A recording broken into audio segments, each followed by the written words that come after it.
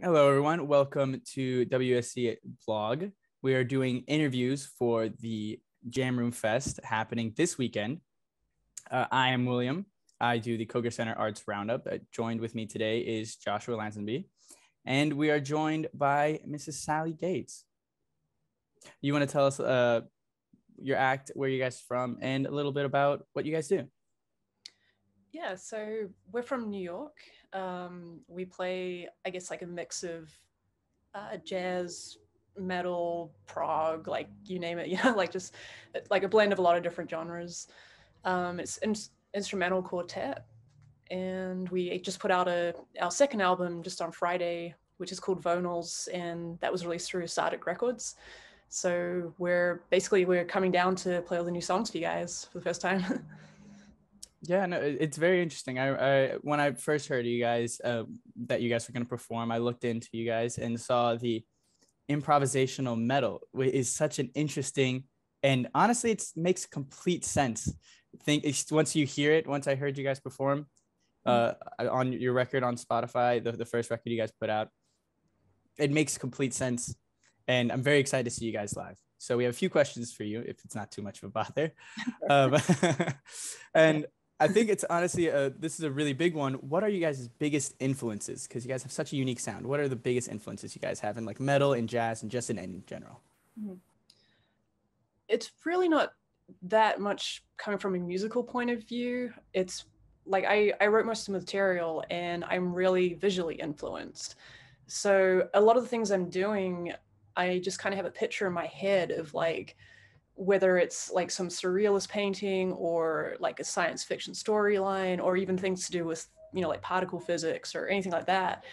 And I'm just trying to musically express these images. So it's not necessarily like coming from like distinct influences, but I mean, obviously, like you absorb everything that you listen to, and we all listen to, like a huge variety of music. So I feel like that definitely comes through.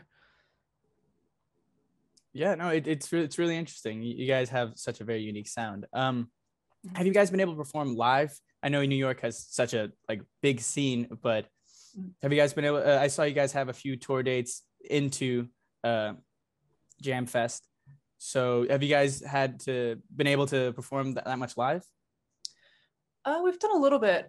We had a couple of shows in New York, and then we went to Baltimore earlier this year. We had maybe one show last year with Car Bomb and Cleric that was really amazing. But for the most part, I mean, we put out the first record mid-pandemic, and so we couldn't, tour or do anything, and we just recorded a live set at the Sultan Room, which is a venue here, and just filmed it and sort of did that like in lieu of a record release. So this is the first time we really able to like, take these songs around the country and get out and play for people properly.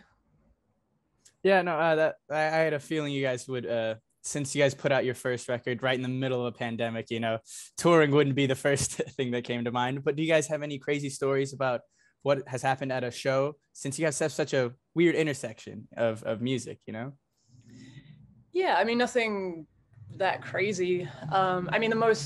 Not even music related, but the craziest thing was basically playing the week of lockdown in 2020. And even the afternoon of the show, we didn't even know if the venue was going to be open or if anyone was going to be there.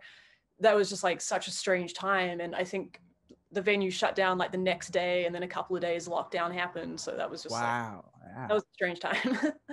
Yeah, wow. Since you guys have had just a little bit of performances and stuff, do you guys have a favorite venue to perform in?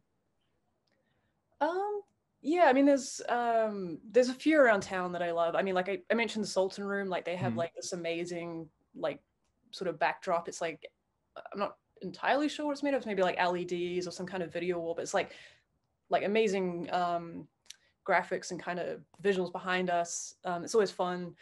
And then like St. Vitus, we're playing there in October for the record release show. That's always an amazing place to play. It's like, really nice sound, just good vibes and everything. And then in Manhattan, New Blue is a really nice venue as well. That's again like great sound, really nice club. So Oh, yeah, okay, that's really interesting. So like you said, you take more visual elements and things like that. How does that kind of start? How do you musically? How do you guys start as a group when you come from such a visual sort of basis of it? It all starts with me writing by myself. Like I might have, like I was saying, like maybe a picture in my head, and like one example I use is disintegration. Like if you look like some of Dali's works, like he has, I think it's called the persistence. No, shit, I should really look up this title. It's so the persistence of memory, like the famous one with the clocks. Mm-hmm. But he has another version of that where it's essentially disintegrating, coming apart. And so there's like this one kind of plank, and then you see it's all like broken up into cubes in the second piece. So I kind of think of things like that, and like I might have like a melody like we play, and then I'll say, okay, so now it's going to disintegrate. So everyone just kind of like starts pulling it apart and like playing slightly at a time, and it just sort of gradually breaks away from itself. So when I write, you know, like I have these ideas sitting by myself, like kind of improvising, composing, and putting it together. And then I come to the band with like a full piece, and, you know, so I have like actual music to give them. Or like the improv parts, like the directions like that, you know, just sort of like a general idea, like this is, you know, something falling away or something melting, or just like a general sort of like visual or texture or whatever it is. Yeah, no, that's really true, and that actually makes so much sense. That's why listening to the music, you know, metal doesn't have the built-in improv sections like jazz would. Yeah. Do you guys come from more of a metal background or a jazz background? I definitely come from metal. Like I grew up playing in like extreme metal bands, like playing really like technical proggy kind of stuff, and so that's always, you know, like everything's written and it's all on a grid, and you just kind of it comes down to muscle memory. And my previous band, Orbweaver, like we kind of talked about, you know, starting to improvise and be more loose and free with things, but like never really eventuated. So it's kind of nice to just like start this new band, take it in a completely different direction and play around with that, like get off that metal grid and just bring in other sounds. And like, I wouldn't even really call us a metal band, you know, it's like, it has those elements, but it's just kind of pulling from all over the show. And, you know, the other guys, like they have, you know, like such a vast background, and like, you know, like Kenny's done everything from like Latin jazz to, you know, black metal with Imperial, Triumphant, and I mean, Trevor can play anything you throw at him. Same with Matt, you know, and they've all worked with like so many different bands and musicians, and so it's really a pleasure to write and make music with them for that reason. Yeah. Changing gears just a little bit, since you guys are going to be performing at a festival, I was wondering if you had any sort of memorable moments at festivals as an attendee, or if you were ever able to perform at any of them. It's been a while since I played a festival. Trying to think. I mean, I guess like the first thing that comes to mind is when I was, you know, a teenager, like still in New Zealand, and we would have the Big Day Out festival, and that was like a major thing where all these bands from overseas would come through, which like basically only happened like once or twice a year back then. So, you know, I got to see like, you know, Metallica, Primus, I think Queens of the Stone Age, stuff like that. So that, and then like Roger Waters one time, which was pretty amazing. But so I think, yeah, that really stands out for me, just finally getting to see these bands that you grow up listening to and hearing about. And because we were so isolated there, you know, like you wouldn't, it's not like, I mean, especially in New York, I mean, there's, you know, amazing bands playing like every weekend. So yeah, I'm always so surprised hearing all the big cities, because Columbia, we get quite a bit of touring bands. You know, we're one of the biggest cities in South Carolina, but we're also still in South Carolina, so we don't get too many.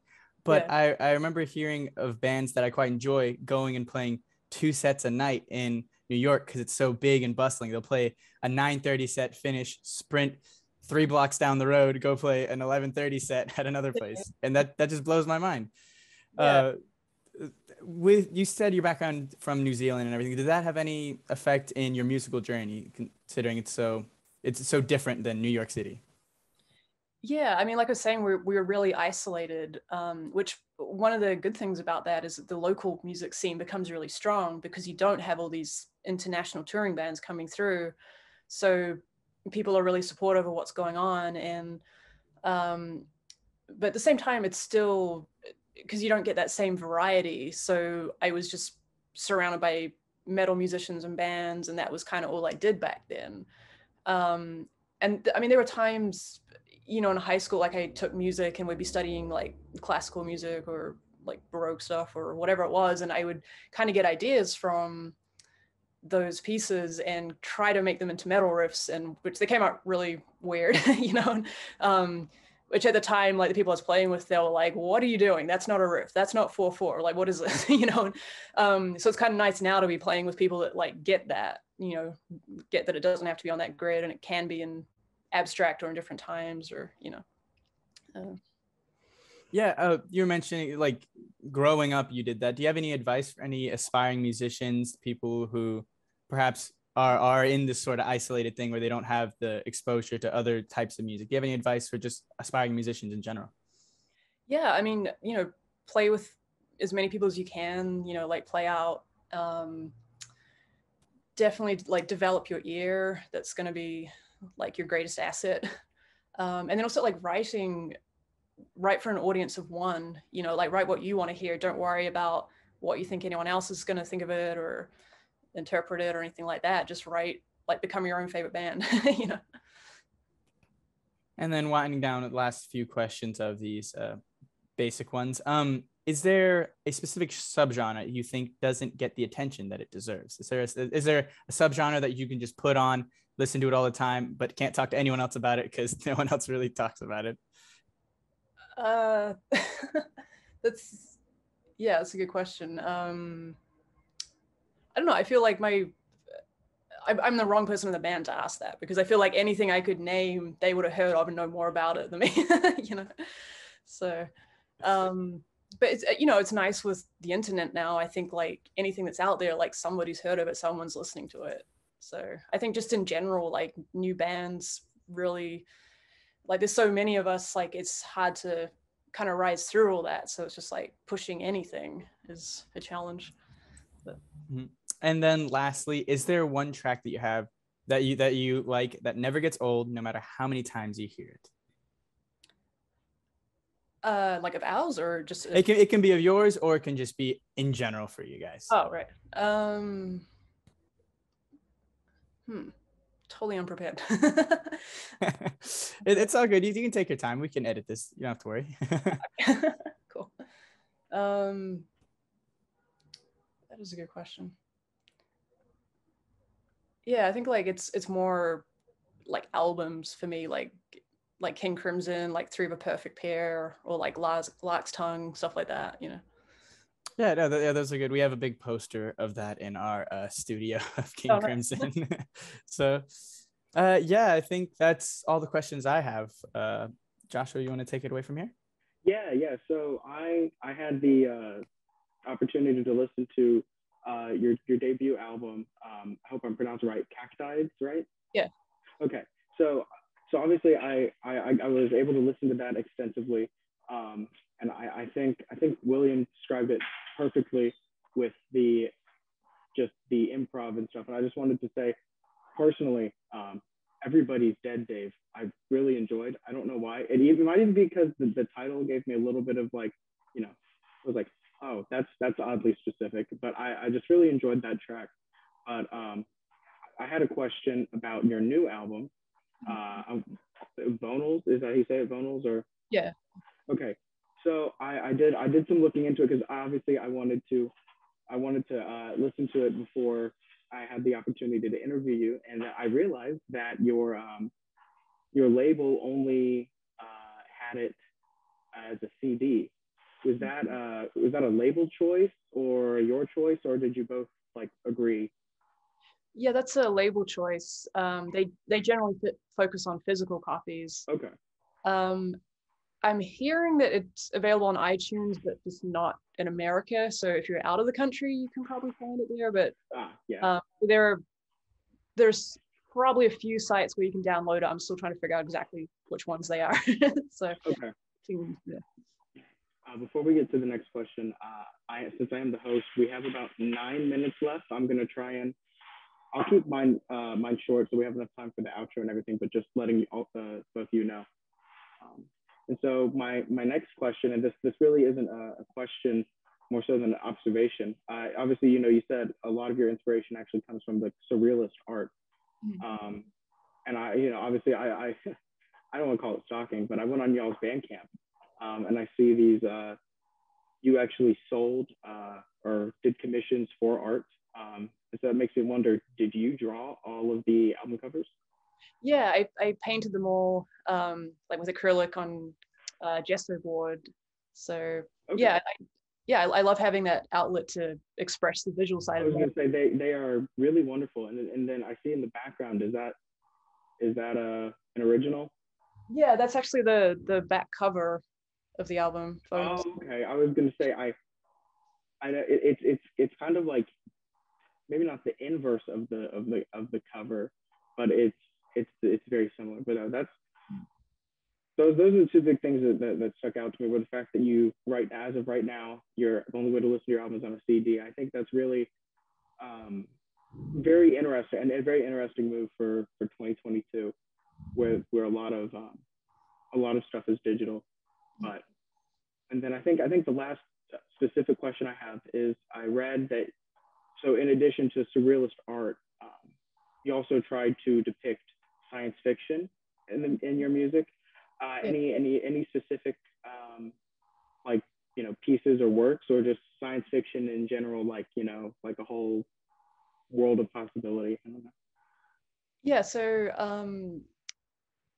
Everybody's Dead, Dave, that's loosely based on, well, I mean, the title itself comes from Red Dwarf, which is this, if you're familiar with that. For those who aren't, it's like this British sci-fi comedy series that I was totally obsessed with when I was a kid. And so it's loosely based on that sort of storyline, and then taking elements from like Doctor Who, and also I read a lot of Philip K. Dick, Douglas Adams.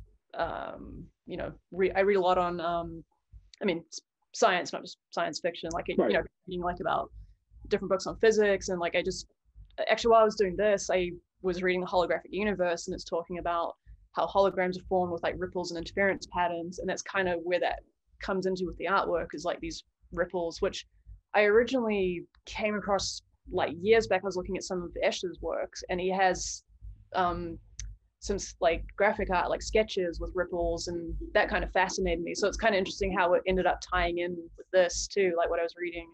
Yeah, I just think it's really cool that it's a not you're not an entirely music-based music group. It's media broadly.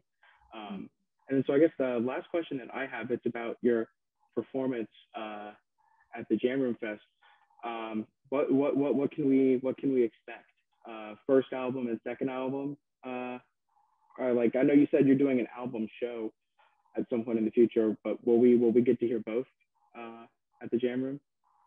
So we're coming down as a quartet with Trevor Dunn. So we have the two bass players, which means we're mostly going to be playing new songs. Okay. And possibly something from the new album. The first album. Okay. Well, I'm definitely excited to get to hear the new material. Awesome. Thank you. I'm so glad you enjoyed it, and thanks. I was really, I don't know. I'm mainly a metal listener, so when I heard it, I was like, first I was like, I was a little, not off put, but it was new, and then I was like, oh yeah, no wait, they know what they're doing. This is really nice. Thank you. So I don't know, William, if you have any closing. Yes. I just want to say the MC Escher-esque designs and everything look amazing. You guys have a great aesthetic. And is there any final parting words that you'd like to say before we sign this off? Yeah, we're all really looking forward to coming down and playing for you guys, and looking forward to meeting everyone in person. And yeah. So it'll be great. Yeah, and thanks so much for having me on the show. Like, it's great talking to you guys. Yeah, absolutely no problem. Thank you for your time, and make sure you guys go to Jam Room Fest this weekend and catch all the acts performing.